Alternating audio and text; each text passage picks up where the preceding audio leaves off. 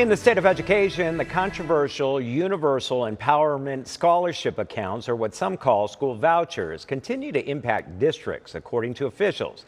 In some cases, districts say they're spending thousands of dollars on students who don't even go to their schools. ABC 15 education reporter Eleni Dow is listening to education leaders and organizations and hearing from both sides about what's going on here.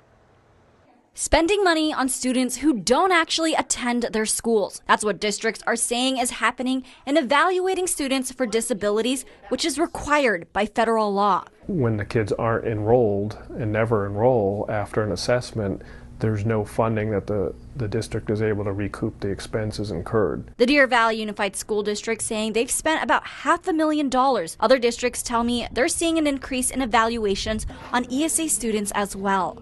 When we look at the obligation of the school district, we absolutely adhere to that. What we're struggling with is utilizing district resources, district expertise for families that will not enroll or have no intent to enroll. Jenny Clark, who has several ESA students and is the CEO of Love Your Schools, drives home that this is required by federal law. I think it's really unfortunate that now we're trying to create a narrative that discriminates against ESA students when they are legally allowed to get their children evaluated in the public school system. Some of the money for evaluations come from the federal government, but the Arizona School Administrators Association says it doesn't cover it all. What solutions do you want to see for this? Well, I think one idea to try to address this is to have ESA vouchers pay for the assessments. And it doesn't have to be the district. Perhaps an assessment is done by, external providers. The Arizona Department of Education tells me changes would have to be considered by Congress.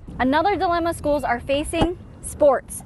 Now, public schools aren't required to allow ESA students to play in their extracurricular sports. However, some districts are weighing that option. The Fountain Hills Unified School District is one looking at that. My thought would be that the cost would have to be much higher than what we have our students that are here pay. Mesa Public Schools also allows it, charging ESA families about $2,000 to offset costs. I don't know why a district wouldn't want a student who might be amazing in their particular sporting area to not participate, but it is the district's right to decline those students, but I think it's unfortunate. I'm Eleni Dow, ABC 15, Arizona.